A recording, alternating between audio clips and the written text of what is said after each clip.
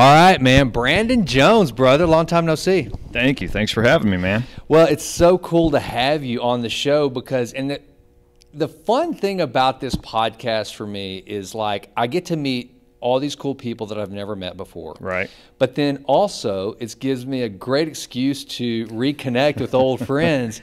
And so I was looking through Facebook the other day and you were doing one of your, I guess it was one of your personal defense, like instructions or something like that on Facebook. I'm like, why have I not had Brandon on the show to talk about Tyler Kung Fu and Fitness? Let me get my phone off. To talk about Tyler Kung Fu and Fitness and what you've got going on. I mean, this in every way fits into my mantra of improve always and always, and health and wellness, and then also entrepreneurship. I mean, you cover all of it. And the coolest thing, I mean, Brandon, you're the only guy that I probably know that makes their living in martial arts. That's true. And has for a long time. Long time. So here's where I think we should start this. Let's start right there. How did your love of martial arts begin, and then just what does the journey look like that's taken you for, I mean, how long have you been doing this now? Since 1982. Dude, that's incredible. So, all right. And by the way, so aside from Chuck Norris, who also makes his living in martial arts, so you're kind of the only guy that I pay any attention to in this regard. So, all right. So how did that journey start, man? So it's a great comparison you did there with Chuck. Well, you kind of look like Chuck Norris, dude. That's what everybody tells me. You're younger, but you kind of look like him. He's the man. He's the man. So, of course, back in the 70s, David Carradine walking barefoot across the sand in Kung Fu, my mom and I used to watch that all the time, and I think that sparked it. Yeah. That. And then just growing up, and for whatever reason, I just had this passion for Kung Fu, or just martial arts. I didn't know that it was Kung Fu. I had this passion for martial arts. Then Chuck Norris hits the scene, and here's this guy that is just awesome and that I just really looked up to, and then wanted to model everything that I could about him. Then I met my teacher, my Kung Fu teacher, who happened to be in Texas. He's originally from D.C., and he happened to be in Texas visiting a family, doing a theater workshop. His passion was martial arts and theater. So, he worked Broadway and did a lot of things, but he was here visiting. And of all places, Little Marshall, Texas, where I grew up, he came to visit, and I took this theater class.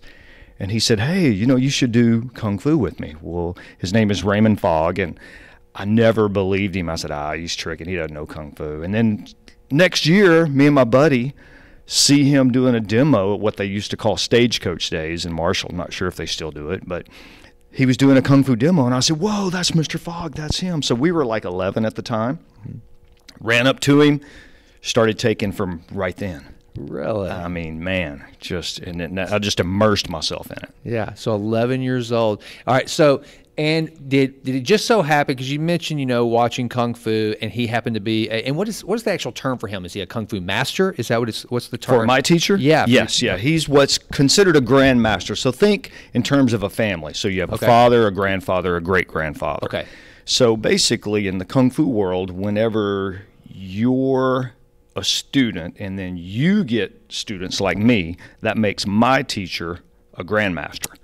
Got it. Or sorry, a master. So he's like a grandfather. And then when my students get students, then he becomes a grandmaster. So it's over time. It graduates like a family. Okay. Now, this may be a silly question, but, considering there is a lineage there that you can trace, how important is it in the world of Kung Fu that you know who your family tree is? Very important. Okay. Yeah, that's like the credentials. Really? That gives you credentials. So many people have seen Kung Fu Panda. Yeah. They had all those little animals on there. Believe it or not, those animals were all legit styles of Kung Fu, except, of course, the panda. Okay. But there's a Praying Mantis that's in Kung Fu Panda.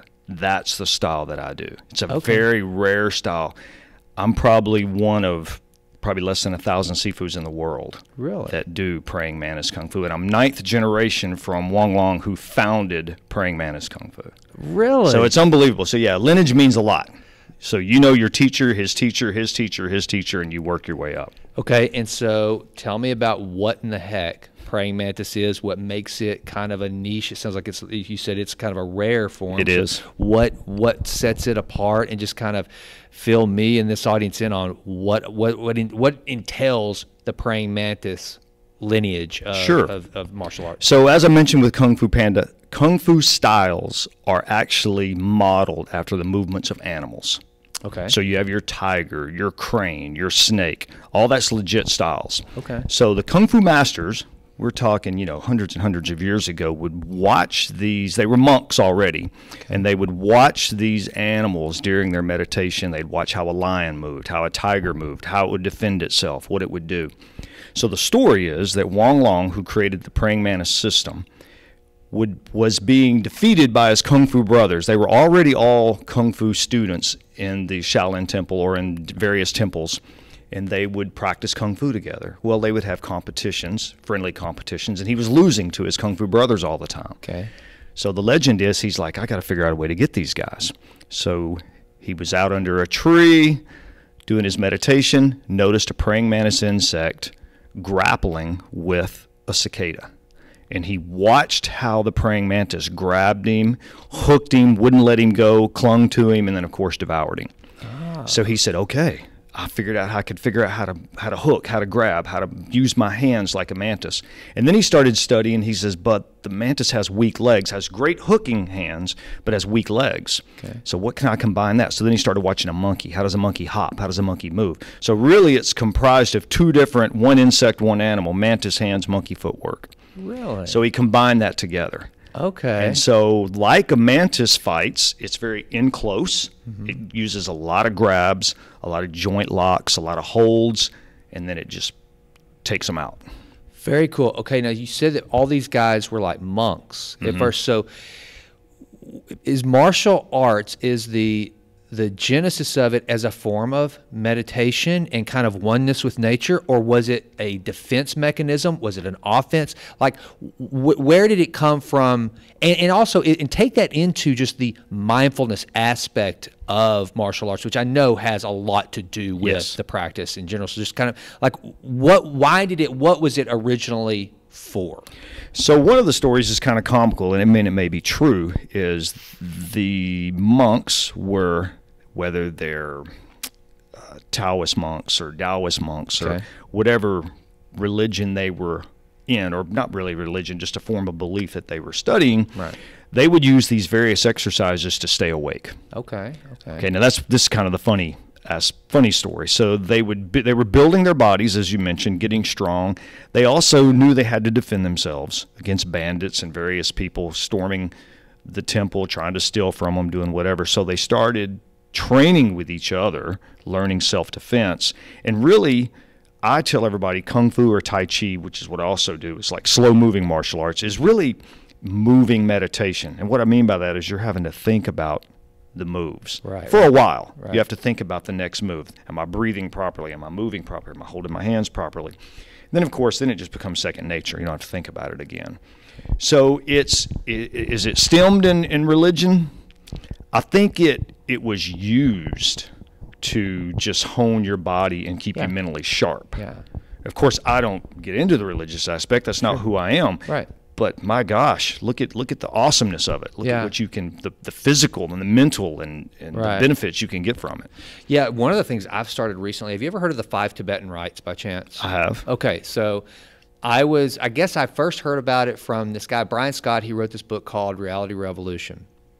And he mentioned the 5 Tibetan rites, and it was first mentioned, I guess, in the West by some guy that had been traveling over, obviously in the Far East, and he came across these monks that were really youthful, and they practiced this specific form of breathing exercise, these different moves called the 5 Tibetan rites. And of course, there's actually 6 rites, but the 6th is to do with maintaining celibacy, in which I'm not interested in so, as a married man.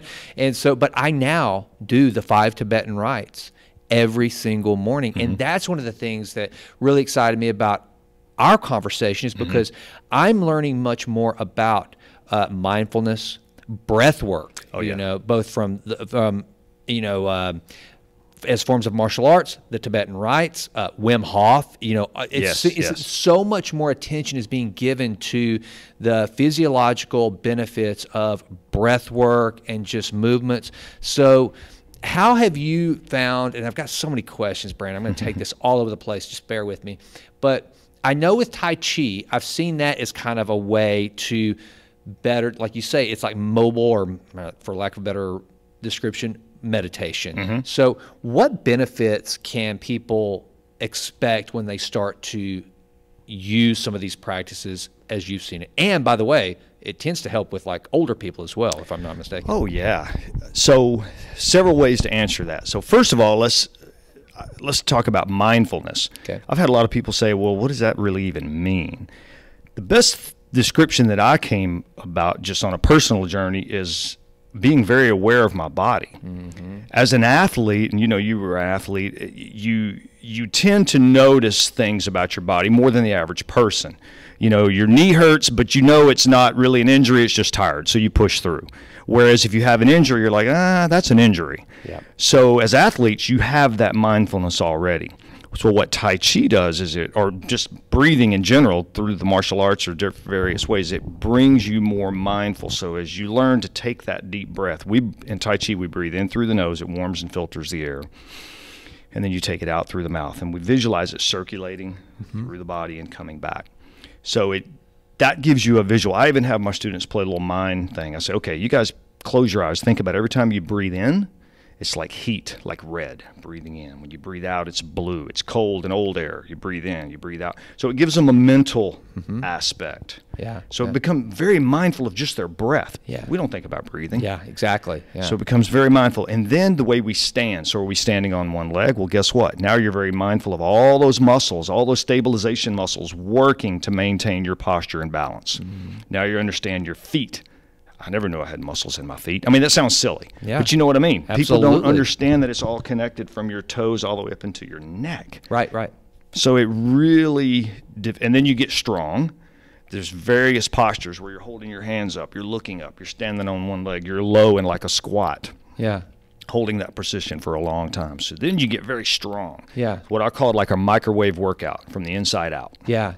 I love that. And that's one of the things that I'm learning that, I've said this on this podcast many times before. The more I learn, the less I realize I actually know. Yes. It's like it's wading further out into the ocean. And one of the things that I love as I've started to, and one of the reasons I was excited to talk to you today, is that understanding the human body and the anatomy and learning those muscles that we don't think about. And it's interesting. So I recently had, behind my left knee, I started feeling some severe pain, and it was like really slow movement. And Jimlin was kind of laughing at me because I bragged that I never have aches and pains, even though I'm 47, I'm pushing 50, but I've been very blessed that I'm taking care of myself and I don't have the aches and pains. But this was severe, and so she got into bed with me the other night, and I had an ice pack in my pillow and my leg on a pillow. I was like, look, you understand, this isn't just a little ache. I know that this is something different. Now,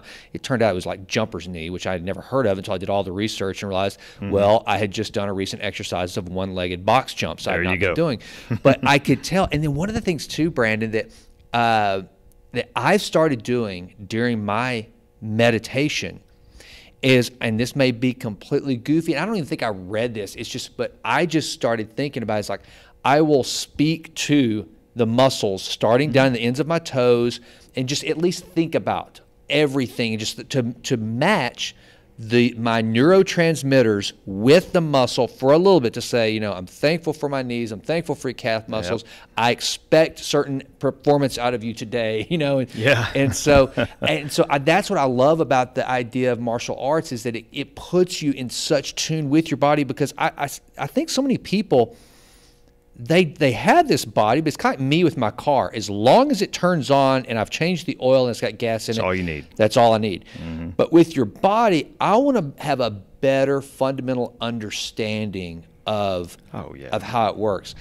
All right, so now just going back to just some of the cool geeking out on martial arts in general. All right, tell me what some of the differences are. So we were talking about Joe Rogan before we started, and Rogan's a big jiu-jitsu guy, right? Okay, so what's the difference between Kung Fu, Jiu-Jitsu, and why might one is there different origins, and why might one decide Kung Fu and is karate something completely separate? Just kind of educate me on just martial arts as a general term.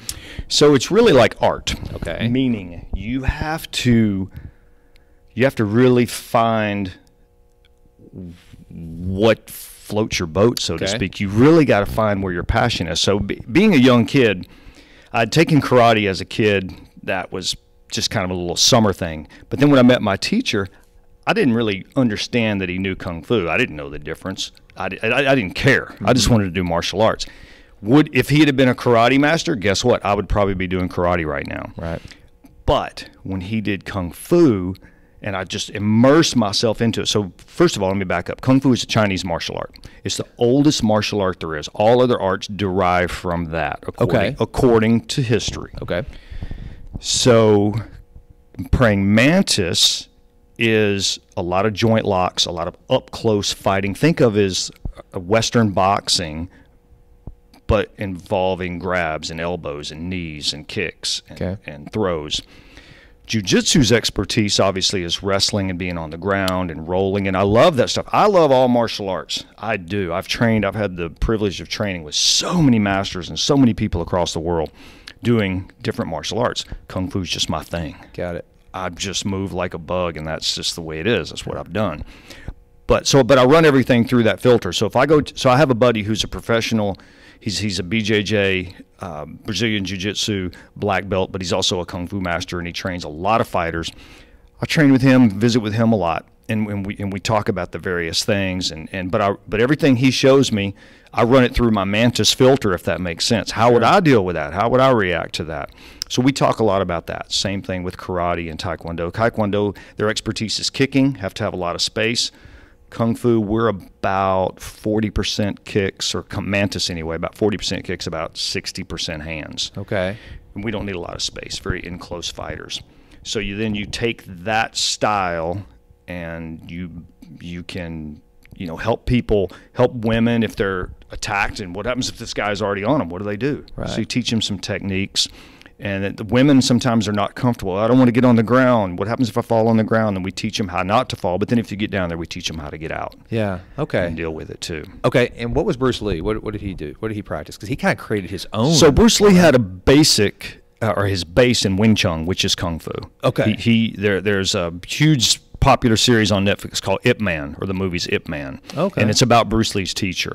Oh. But he was far a master way before Bruce Lee came into the scene. Okay. But anyway, but Bruce Lee learned from him Wing Chun. And then as Bruce Lee came to the States, he got exposed to boxing, wrestling, judo. So like all of us, he just loves martial arts. Yeah. So he trained with everybody and then kind of put together his own style, which is called Jeet Kune Do. Okay. But what people don't realize is it's based in Kung Fu, his love. And really before his death, if you look at some of his later interviews, he was circling back to his Kung Fu origin. Okay. He had kind of broke away, said, let's do away with the unnecessary stuff and stick to the stuff that's just pertains to fighting, defending yourself.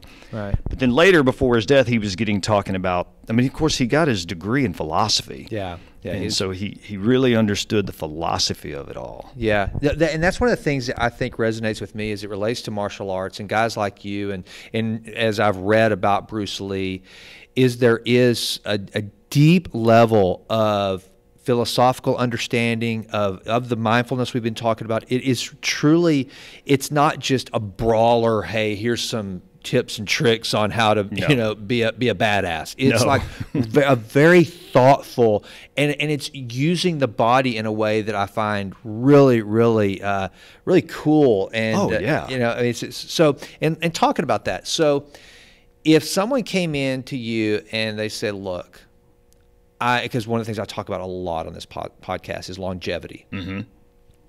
Someone comes in and says, here's the deal. I'm in good shape. I'm in decent shape. And I'm just looking at all different things I can do. I've got yoga. I've got CrossFit. I've got just whatever the case may be, fill in the blank. And I'm considering some martial arts as part of my protocol. Mm-hmm. What benefit is it to me? I'm not I'm not going to be entering any competitions. Okay. I'm not worried about self-defense necessarily. That's going to be kind of an ancillary. This is more or less just for my health and longevity. What are some of the benefits that a person can expect by pursuing martial arts? Well, first of all, I'm going to say, hey, I'm going to suggest you do Tai Chi and Kung Fu. Okay. I'm going to suggest you do Tai Chi to understand breath, to start understanding the breathing, understanding the postures, and teaching yourself to slow down. Yeah. That's probably my biggest obstacle to teach myself. Can I tell you something funny real quick? You Yeah, just prompted a thought. yeah. So every Tuesday morning, I do guitar lessons, and they're actually, I stream them live on the YouTube channel with a buddy of mine out in Lincoln, Nebraska, Tim Woosley, and that's what he's constantly telling me, slow. And we just had that conversation this morning during my lesson. He's like, just go slow. Yeah. And he said the same thing. So anyway, I was like, yeah. So I absolutely agree. Yeah. Slowing down is very difficult. Well, I mean, that's even the Navy SEAL mantra, slow is smooth, smooth is fast. Yeah. So you learn to draw slowly. You learn to extend that weapon. Yeah. You do it slow, you're going to be able to do it fast. My teacher always told me, if I can hit you slow, I can hit you fast. Yeah. And so we learn to slow down. So I'm going to put a person in Tai Chi so they understand that. Unless they just really aren't into that. Okay. Then I'm going to tell them Kung Fu is a longevity activity. Yes, we have testing and we have belt testing and things. However, you're not doing it really anymore to step into a ring. You want to have fitness, you want to have fun, you want to have fellowship. Yeah. And that's what we have here at the school. And a good byproduct of that is you can protect yourself and at least get out of a situation. Right, right. And I gotta believe that, like, as far as just agility and remaining pliable, there's got to be some benefit there as well. Oh, definitely. Tai Chi and Kung Fu are one of they do all these case studies. I read lots of them.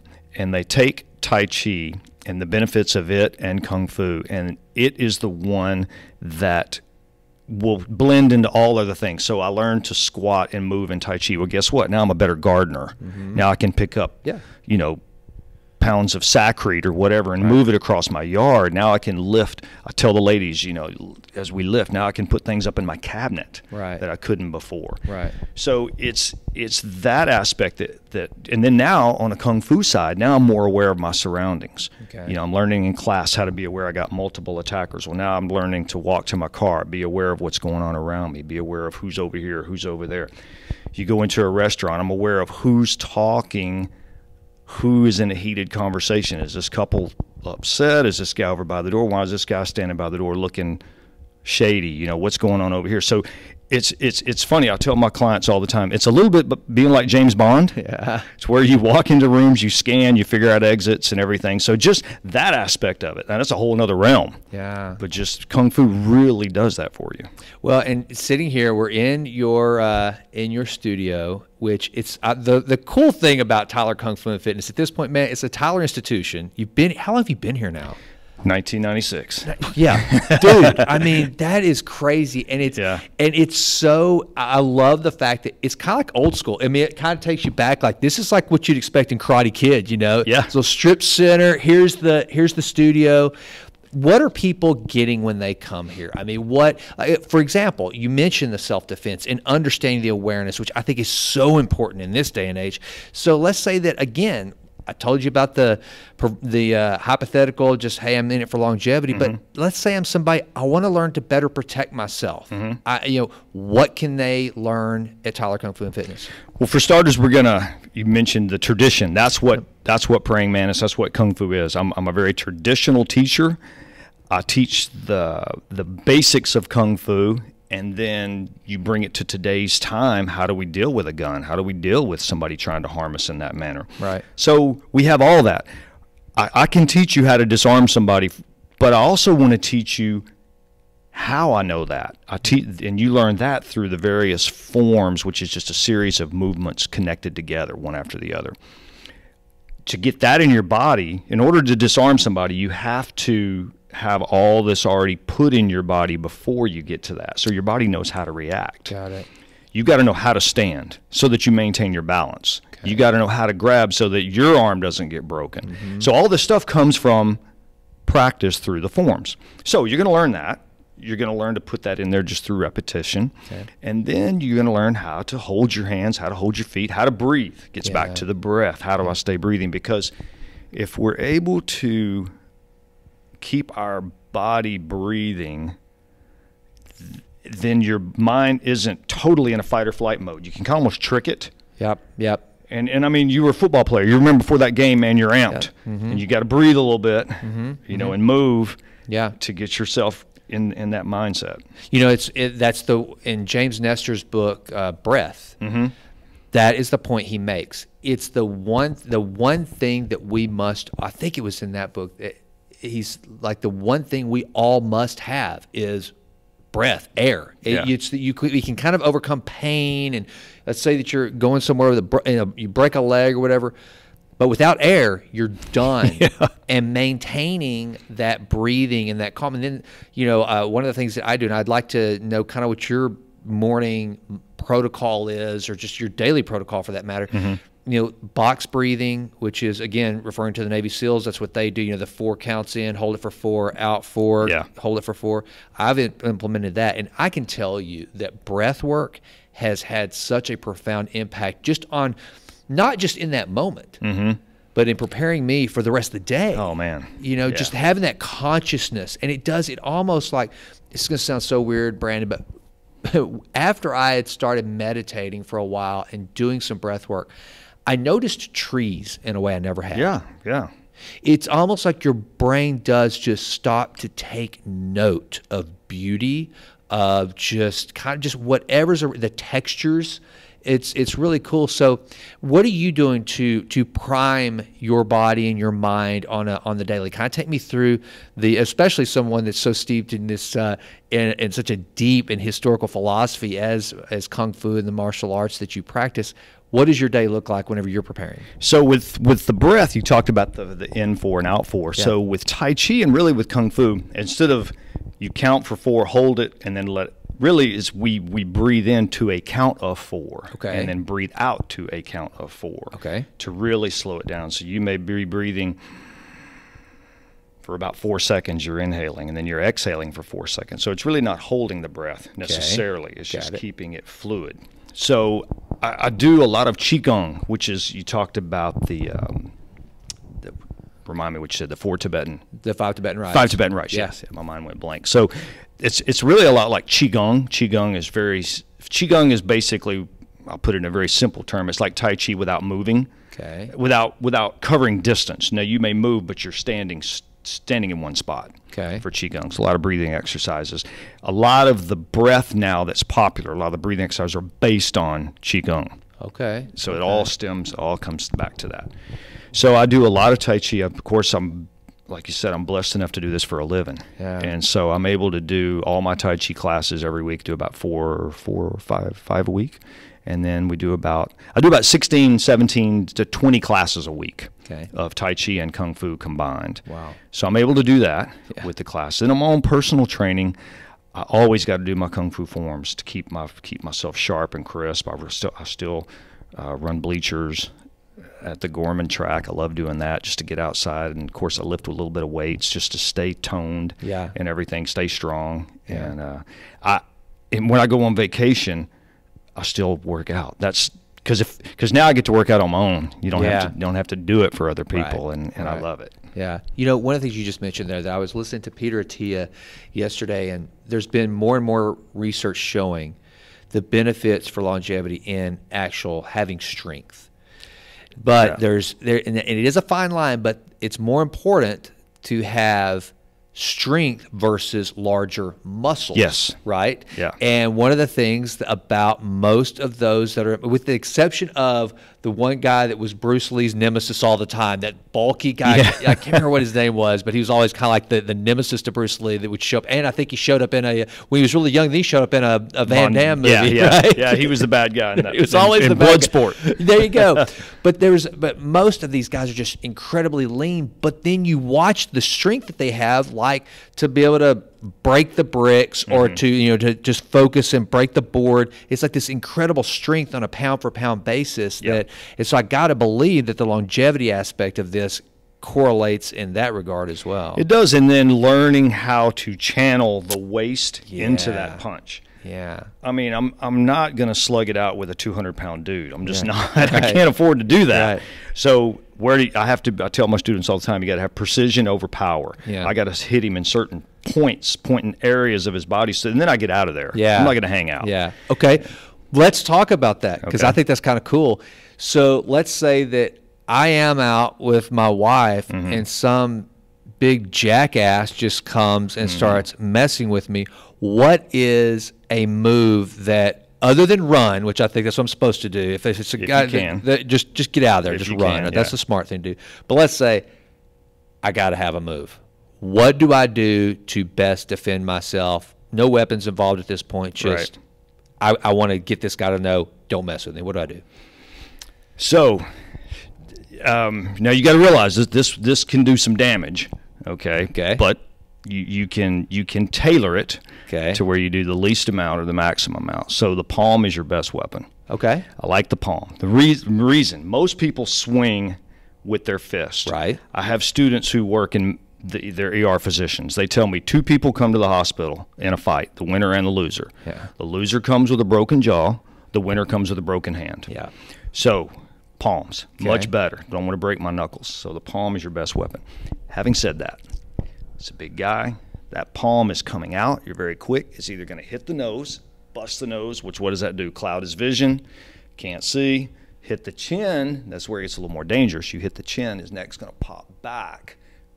Could cause a hangman's break, so you got to be careful with that. But it pops the neck back, and it can knock them clean out. Okay. Clean out. It's interesting you say it, because I always thought about that, because I have a weak wrist anyway. I had surgery on it whenever I was in high school. So I've always thought if I ever have to punch somebody, I'm probably going to hurt my wrist more than that. So just the palm, just to the nose. Just going right in there. Okay. Now, you want to have practiced that. Yeah. But then understand, it may knock most people out.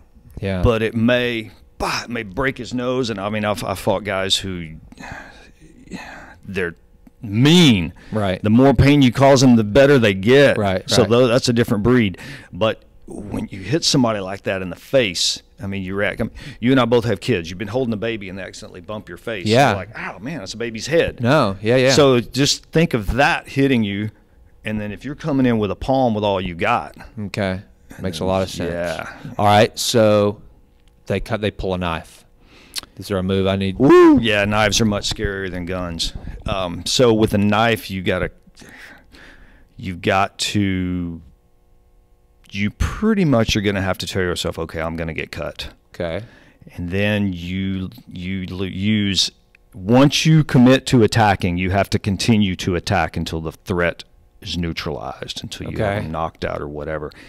Disarming them, you're probably not going to be able to. That's only in the movies. I mean, you can. I know lots of disarming techniques, but in the heat of it, when they're slashing and thrashing, I've tried it full speed. It's much more difficult than it looks at in the movies. So you have to minimize the damage. You have to learn to turn your arms in so that your forearms are getting cut as opposed to where the veins are. Makes sense. Tucking your chin, protecting your neck, keeping your body sideways so that your vital organs aren't exposed. Okay. Turning sideways, what we call blading yourself. And then you have to, again, precision over power. I've got to attack him in the eyes, take his eyesight away. I got to hit him in the throat, cut his airway. I got to take his knee out so he can't walk. Okay. Things like that is what's going to immobilize that. Okay, and then I got to think that like you mentioned, the heat of the moment, I've got to, if I'm someone who can stay calm in that situation, I got to believe that's an advantage. Big advantage. I mean, I don't know that I could. Hypothetically, I think, okay, I just try to breathe in, but man, that's... Well, that's where training takes over. Yeah. Yeah, of course, we're going to be scared to death, but with the training, you've done it so much. That's where the training is going to take over. Okay. And that's where you just have to rely on your training. Okay. And your breathing, and everything will be hooked together. But guess what? Until that moment, you've got years and years and years and years of practice. But then people say, well, what if I can't do Kung Fu for years and years? Then I guarantee within 6 weeks, you're going to see a massive change in your body and the way you think and the way you move, the way you react, the way you respond. And a funny story, when I was in high school, I learned very quickly, well, it only took one time, that I could no longer go to haunted houses. Really? You know, so you go to haunted houses as kids. Natural reaction. Yeah, and so we were at the haunted house at the State Fair in Louisiana. Okay. Because I lived in Marshall, so we go with a youth group, and we're going through there. And I'd been doing kung fu for maybe a couple of years, and we're going through. And this is back in the day when they could grab you and stuff.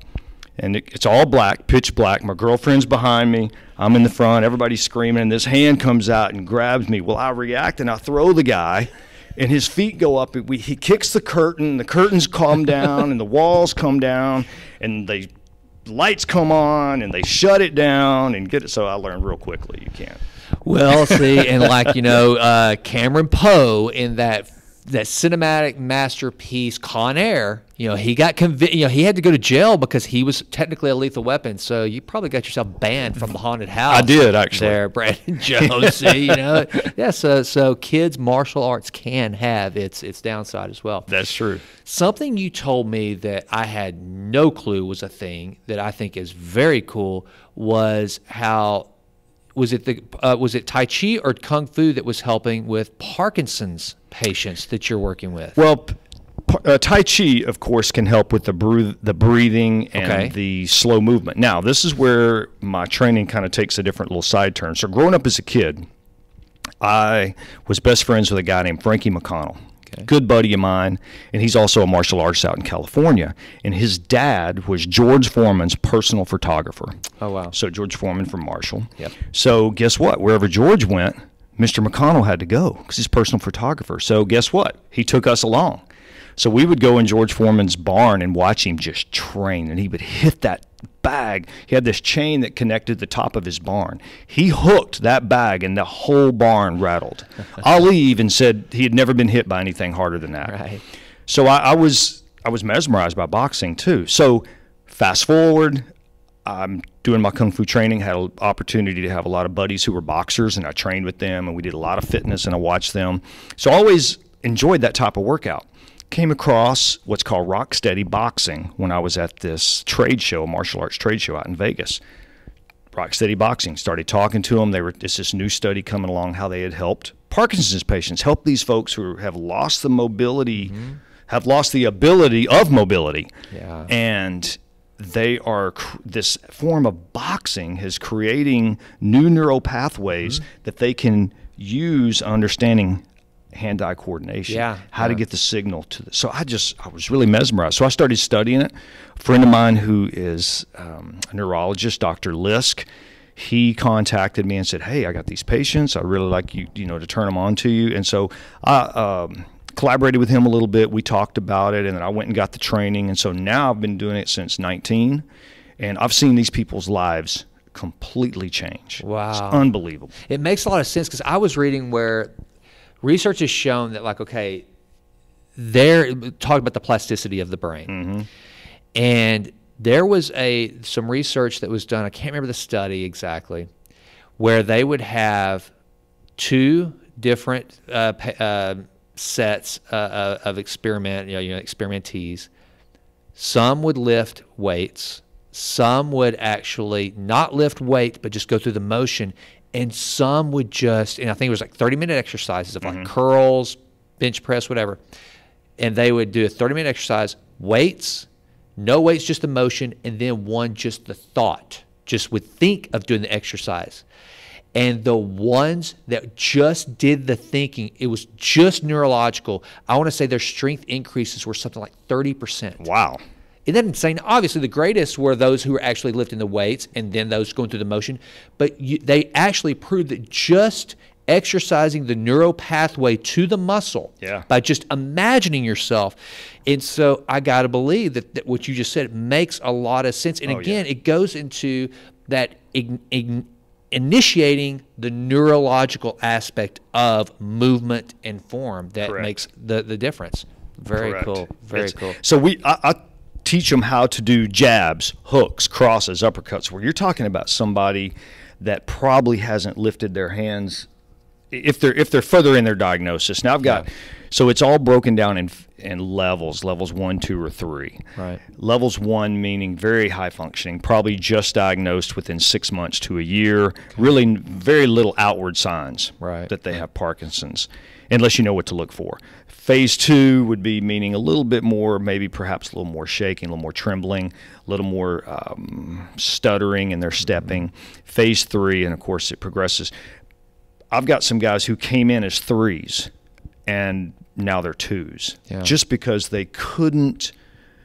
Their brain wouldn't tell their arm to hit that bag. Right. And now they're doing it. Now, of course, they're still on their medicines. They're still following doctor's orders. They're doing everything the doctor's telling them. However, just the quality of life that they're getting back. And I've had one woman tell me, she goes, you gave, well, not me, but this class gave me my husband back. Wow. So you talk about a ministry. She said before I had shifted into that aspect of I had to be his mother. Very, very difficult on a wife. And she goes, but now I've got my husband back. Wow. So that right there was worth it. Yeah. Nothing else happens. That one thing was worth doing the class. That's powerful. And that's one of the things, that's one of the reasons why I want to bring that up, is because I want people to know that, you know, Tyler Kung Fu and Fitness, and what I know about you and through the history of this and martial arts in general, is it's not just for some, you know, like you make the movie about Ralph Macchio, the Karate Kid, who's trying to overcome being the weak little kid that's getting picked on. But there's more to it than that. Yeah. It's you know, it is a form of absolute exercise, mental awareness, longevity. There's so many benefits that, you know, that come along with martial arts and that you can do right here at Tyler Kung Fu and Fitness. Yeah. And you know, you mentioned Karate Kid. I think the reason I love that original movie so much, and the one that it resonates with so many people, is it was the whole wax on, wax off thing. It was more than just protecting yourself. Yeah. You know, he brought Daniel San from being a squirmy little kid into at least having some confidence. Yeah. And so, Kung Fu that permeates that whole confident building. And everything. Now, one of the things I want to talk about, because I deal with a lot, or I talk to a lot of entrepreneurs. And rarely, going back to where this conversation started, do you find someone that from the time you're 11 years old, you find a passion. And it's in martial arts. Unless you're an actor, unless you're going to go on to competition, and even if you went to the Olympics, it's hard. You're probably not going to make your living unless you're an instructor of some sort. You have been able to match your passion and your purpose with your vocation. And that's one of the things that I constantly talk about. I tell, you know, we both have children. They grew up together. I tell the girls all the time, girls, find something that you would do for free. Yes. And if you can get paid for it, that's a benefit. Then you're wealthier than probably 99% of the people you'll ever run into. How important, Brandon, has it been for you to stick to your guns, and even in the good times, the bad, to say, this is my journey, this is my mission, I'm going to stay in it? I mean, how have you maintained that? You know, I mean, you don't seem like a guy, if you had to go, like my past, if you had to go sell real estate tomorrow, I think you'd be miserable, you know? I would. I tell my wife all the time, I haven't had a real job in 25 years. I say the same thing, man. I say the same thing. Yeah, and so that's what carries me through. And the comments like the woman tell me, you gave me my husband back. Things like that really fuel your fire. Now, of course, sometimes my days are 15 hours long. Yes, it gets tiring. And is it more tiring now than when I was 35? Probably, you know, but it's still a passion. It's still what I love to do. And every now and then when I get tired or whatever, I'm like, wait a minute, dude, you're doing what nobody else, very few people get to do. Get to earn a living at it. And that's one of the things. So one of my favorite books of all time, I mention almost every episode these days, is Man's Search for Meaning by Viktor Frankl. It was the inspiration for a book that I have coming out here pretty soon. And that's what Viktor Frankl, who actually was taken away to the Nazi concentration camps, he was actually in one of the death camps, he was in Auschwitz, he should not have been alive. And he created this idea of logotherapy, which logo, it actually translates to meaning, and finding meaning and purpose in your life, in your moments, no matter how bad, the good, the bad. And we both, you know, we know we've dealt with struggles, and we all do. And it's finding, it's not life happening to you, it's your life and it's happening. So take responsibility for your actions and in that moment. And when you find that meaning, then, you know, it sounds to me like Nietzsche said, he who has a big enough why can endure almost any how. Yeah. And when you know what your why is, and when you know what your purpose is, then, you know, you can be a professional kung fu master, you know, and make a living in spite of the 15-hour days and just the challenges that it presents. So kudos, man. I admire the heck out of that. Yeah. It's such a blessing from God. I mean, I succeeded in spite of myself. Yeah. And, you Don't know, we all? Yeah. And, you know, so my kung fu teacher way back when said, hey, you know, you ought to look at opening up a school. Well, my teacher never did it act as his own living. I mean, he had other jobs. Yeah. And so for me to conceive that you can do that full time, I couldn't conceive it. I couldn't see it. So my buddy John Chang and I grew up together, and he's a physician out in California, and he was seeing other martial artists out there make a living at it. And he calls me and he goes, I think you can do this, man. He goes, here. So we kind of got a game plan and a lot of support from family and spouse and everybody, and getting it out there. And it's those. And I had a client one time tell me, this was early on when I first opened the school. I was training him one day, and he was a physician also. And the only reason I mentioned that he's a physician is he had a different insight to things. And he told me, he said, he goes, I can tell you're doing what God called you to do. And that's really when I first opened the business, and that really has struck with me. Yeah, yeah. And I said, yeah. And so what was that movie, Chariots of Fire, when he said, as he runs, he feels God's presence? Yeah. When I'm teaching Kung Fu or when I'm doing it personally, I'm in God's presence. Wow. I feel that. There's only other thing you mentioned, a writer. The only other thing I feel that way is when I'm writing as well. So you know that feeling. Absolutely. Very cool. Yeah, talk about, I didn't know that until we talked on the phone the other day that you are writing now, and you're writing some children's books or teen books, right? Yeah, talk about those. Tell us about those. So that's another 25-year journey. Okay. So, you know, obviously it's martial arts related. So it's just in a nutshell, it's a dog who is a spy, and he's a Kung Fu master. Okay. So it's I'm very fortunate. I have a literary agent at a writer's house, a big literary agent. So blessed that God turned me on to him, and he's working with me on some revisions so that he can then sell the book to publishers. So if it was sold right now, it's still 2 years away from being in the bookstore. Yeah, okay. It's just that long process. Yep. As you know, but it's just been a wonderful journey. And so it's a dog who, through genetically testing by the CIA, was created to be the super soldier dog, and then the bad guys find out, and then one of the agents is killed, and then the dog has to escape and meets this 12-year-old boy who happens to be the son of one of the CIA agents, and then he helps develop this dog, and then the bad guys come after him. There's a team of assassin ninja cats that are after him. So it's of course the awesome. Cats are the bad. Yeah. I'm sorry, any listeners, if you're cat people out there, no, cats are the bad guys. But they're cool bad guys. They're ninjas. Of course. If there was any animal that's going to be a ninja, a cat would be it. A cat would be a ninja. Yeah. Okay. All right. Well, very cool. And just as a quick, what is a ninja? I mean, I know it's like an assassin. It's like more of a, but that's something I didn't even ask you about. Tell me just a little bit of a history on ninjas. That's for my curiosity. So that's Japanese. Okay. And it's the art of ninjutsu. Okay. So it's really it is a fighting art. Okay. But it's really more about stealth. It's a combat. Got it. It's more about in a way kind of like our special ops. I was about to say, so that's like Japanese special forces type deal, but from long ago. Way back. Okay. Way back. And they would go be sent in to kill, shoguns. They would be sent in to kill. They were assassins. They were sent in to kill. And, Hollywood has kind of made good ninjas, bad ninjas. Right. Just from what I've read, typically the history was they were pretty all much bad. Okay. And, I figured if I'm going to have bad guys, they're going to be cats, they're going to be ninjas too. There you go. All right. Well, Brandon, tell everybody where they can reach you if they have any interest in learning some of the Tai Chi, Kung Fu, self-defense, anything. Plug Tyler Kung Fu and Fitness, man. I want to help. You've taken your time to give me an education on martial arts. The least I could do is plug this incredible school that you have. Well, man. Thank you. Well, we've been here since '96, so we're the longest martial arts school here in town.